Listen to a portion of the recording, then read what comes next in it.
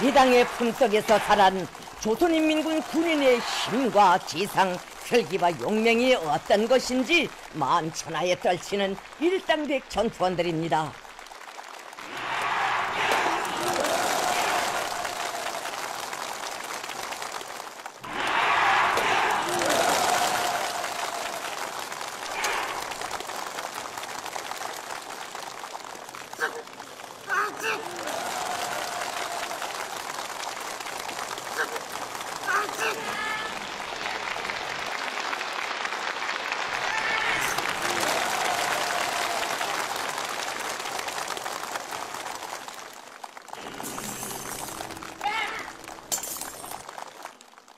우리 전투원들은 경애하는 최고 사령관 동지께서 안겨주신 담력과 배짱, 천한 무적의 억센 힘과 용맹을 더 원수들이 이 땅에 덤벼든다면 조국의 평온을 지켜 한몸 그대로 무쇠 주목이 되고 번개 같은 비수가 될 굳은 교리가 가슴마다에 빗겨 있습니다.